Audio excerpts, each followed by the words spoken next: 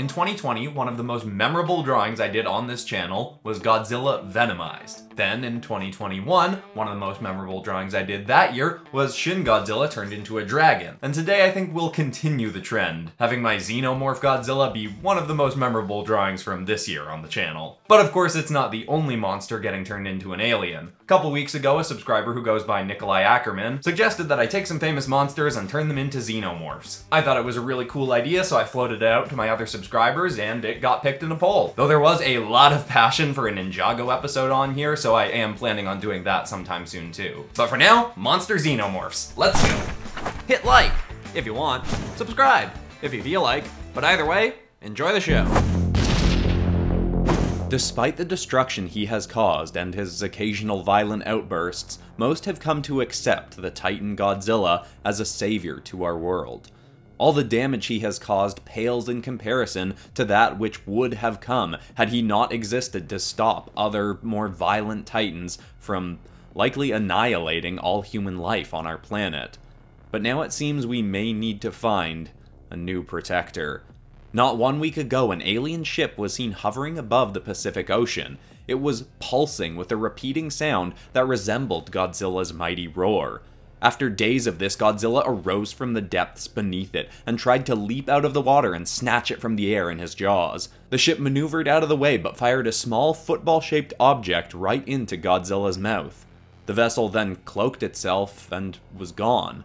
Godzilla was tracked by the organization Monarch to try and understand what had been fired into the creature's stomach, and while we still don't fully understand the events that transpired, we know the result may prove cataclysmic to our planet.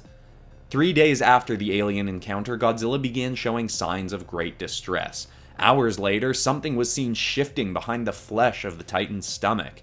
Soon after, a monster burst forth from within Godzilla, tearing his belly apart to escape and leaving Godzilla in critical condition. Monarch is doing all they can to try and resuscitate the king of the monsters, but in the meantime, havoc is being wreaked by the beast that burst forth from him, now called XenoZilla. The alien parasite seems to have taken on traits of Godzilla. In a matter of days, it grew to his same size, though has a longer tail with a bladed end. The creature also has no eyes, though evidently very keen senses. The worst difference of all, however, is that XenoZilla clearly shares none of the protective traits that the King of the Monsters had for humanity. It has leveled 5 cities and shows no signs of slowing down. The great ape Kong was even brought forth from the hollow earth to try and stop the creature. He fought well, but XenoZilla was far faster than its predecessor. Even when Kong did manage to get a damaging bite into the beast, the ape recoiled in agony as XenoZilla's green blood appears to be acidic and melted right through Kong's jaw. It wasn't long after that the fight ended, with XenoZilla's tail pierced right through Kong's chest. Hope seems to be dwindling for our planet, but strangely enough, it seems those who created this creature are also invested in seeing it destroyed. 5 more alien ships akin to the one that shot forth the projectile into Godzilla have been following XenoZilla's movements, and have even sent some of their own kind down to Earth with various weapons to try and fight this new Titan. It's almost as if they created this monstrosity specifically for the purposes of hunting and killing it. While they do look like formidable beings carrying advanced weaponry and armor and bearing menacing-looking mandibled mouths, it is difficult to believe that they alone could be capable of slaying a creature of the vast scale and power of XenoZilla. Though, with no word on Godzilla's condition as of yet, they may be our only hope.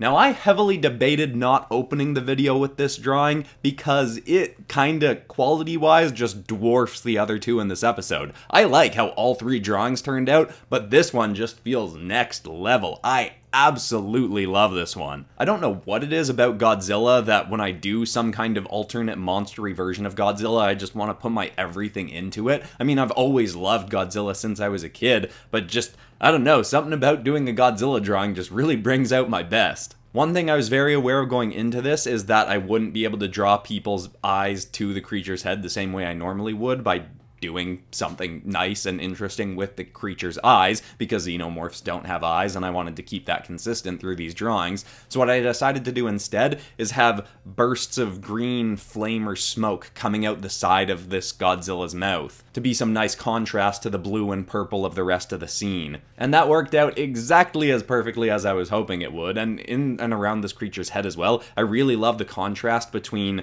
the domed head kind of part and the really wrinkled lips. The domed head is really smooth, and the lips are really wrinkly and just have a lot of texture, and those two things contrast really nicely with each other. Overall, I am just super happy with how this turned out. I definitely think it could be my best drawing of the year so far, and if you all like it half as much as I do, then I think you'll really enjoy the finished result. Let's take a look.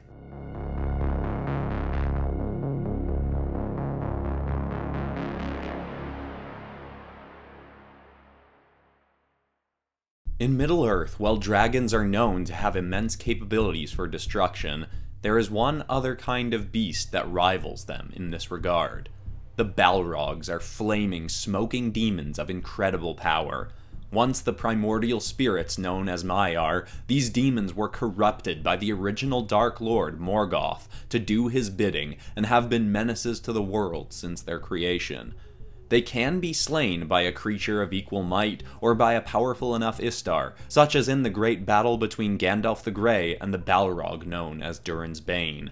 But never before has Middle-earth seen a Balrog as mighty as the one that recently awakened.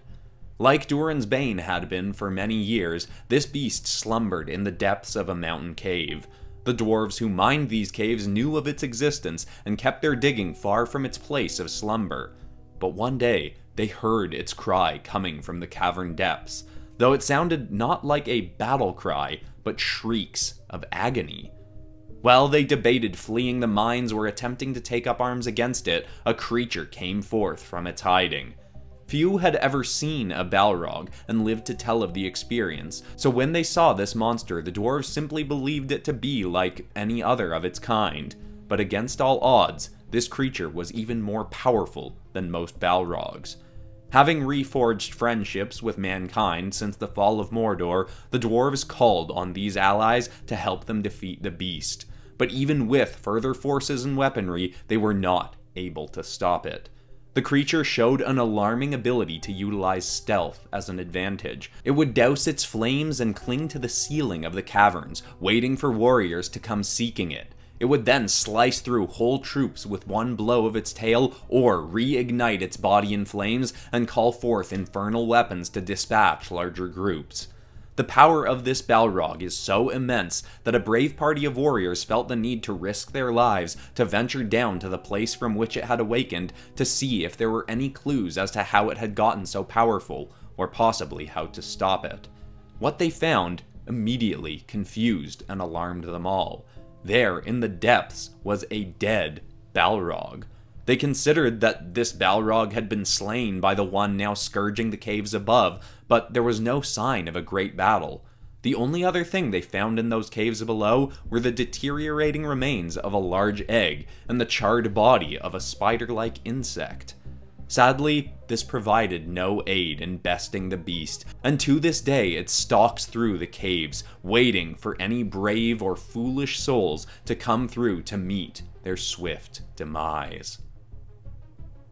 I've been considering working with a Balrog on this channel for a while. In fact, I almost did a Balrog as a Transformer. I was thinking of doing famous monsters as Transformers in a Beast Wars kind of episode. Still might do that, but when I was given the idea for the Xenomorph episode, I was like, ooh, a Balrog Xenomorph could be super cool. Admittedly, I probably could have worked more Xenomorph elements into this one. It ends up kind of just looking like a Balrog, but with a Xenomorph head and tail, but I still think it ends up looking pretty cool. To contrast the Godzilla drawing, I decided to give this one kind of a smokier, messier kind of background. I felt that would work well for a Balrog. Looking at all the images of Balrogs, it's always kind of swirled in smoke and flames, and I probably could have emphasized that even more, but I also wanted some clean line work and, you know, my usual kind of shading and lighting. So while the XenoZilla drawing ended up looking as crisp as fresh morning dew, this one definitely has some more messiness to it that you know, isn't really my usual kind of aesthetic, I think works well enough, but again, it's hard to compete with how much I like that first drawing in this episode. I do make a few changes after the drawing is finished, just add a few little extra details and change some of the coloring a bit to have it stand out from the background more. And I had drawn this originally planning for it to be Durin's Bane from Lord of the Rings, and I was going to write the lore as if this was a Durin's Bane Xenomorph coming to fight Gandalf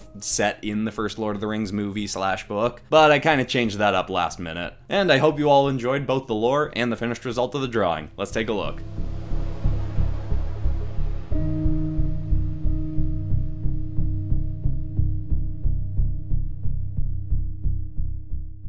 As usual, all of the art from this episode will be up as posters on my Teespring store by the time you're watching this, but fair warning, I am having to up the price of all my physical products on the Teespring store because Teespring upped its base price, so if I didn't increase my price, I would be making almost no money off the stuff being sold on there. Digital products like my ink bundles won't be going up, just the posters and shirts and stickers and stuff, though it will actually take me a while to go through everything and one by one up the price. So if you want one of my older posters before the price increases, you might want to go to my store now. Anyway, let's get into the last drawing, shall we? Let's go. The town of Hawkins, Indiana has faced many menacing beasts from the Upside Down, a dark reflection of their own town where lurks a cruel explorer of this realm, Vecna, who desires to wipe humanity off our world and reshape it as he sees fit. He's used all manner of creatures from his dark crimson realm to try and achieve this, but his latest discovery proved to be as hostile towards him as it was to those in Hawkins. Centuries ago, unbeknownst to any parties involved in the conflict between Vecna and Hawkins, a ship crashed in the forest, near where the town would someday blossom. Its pilots were deceased, and the vessel was eventually grown over by the woods, never to be discovered. In our realm, that is. The Upside Down, being a dark reflection of our world, also had a reflection of this ship buried within it, that Vecna eventually discovered. He found inside it a whole array of large eggs. When treaded too close to one, it began to open. A creature from within attempted to leap onto his face, but he was fast enough to catch it, saving himself from an attack. For some time he studied these eggs and eventually lured one of the scourges of the Upside Down, a Demogorgon, into the ship to peer into one of them. The creature inside leapt out and wrapped itself around the Demogorgon's flowering toothed maw. The Demogorgon quickly tore the leaping creature to shreds, but it was still able to inject something into its stomach. Not long after, the Demogorgon began to act strangely, sickly. Eventually, from its stomach burst forth what appeared to be a smaller Demogorgon with a bladed tail. Vecna watched as the creature grew and assumed he had a new monster to fight for his cause, but it soon struck out at him. It was stronger and faster than a Demogorgon and had an extra mouth within its own that could thrust out at rapid speeds to snatch and draw its prey into its larger mouth. But even with its added might, it was no challenge for his telekinetics.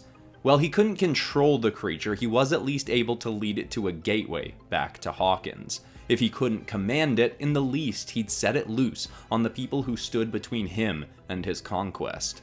He'd eagerly watch from the other side to see how young 11 could handle this new threat.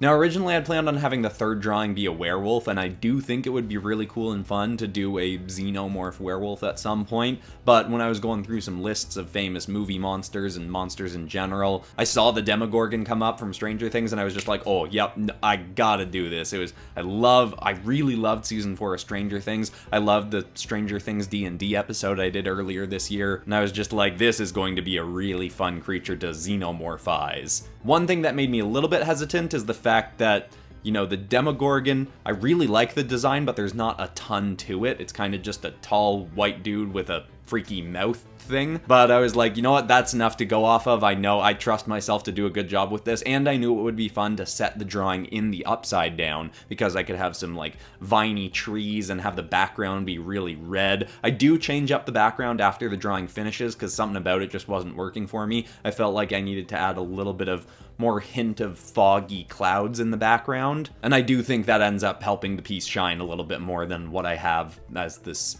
sped up version of the drawing finishes. This is also the only drawing in the episode where I have the extra mouth coming out of the Xenomorph mouth, and I think it fits well in this drawing. I considered adding it to the other drawings, but with the Balrog it just felt weird because inside of its body is supposed to be like all flames, so I didn't know where that mouth would be coming from, and the Godzilla one was just already so detailed that I didn't want to add another thing to it. But in this one I am glad I put it in there. It wouldn't have been right to have a whole Xenomorph episode without having any of the second mouth showing up. I did also consider for this episode having the lore be narrated by my own original character Astra, who in the past has taken Venom symbiotes to a bunch of different dimensions in the multiverse, like in my Venomized Dragon episode from a couple years ago now. Figured she might have done the same thing with Xenomorph eggs at some point, but I wanted this episode to be approachable to people who are new to the channel, so didn't end up going that route this time. Anyway, it's no XenoZilla in my opinion, but I do really like how this drawing turned out. Let's take a look.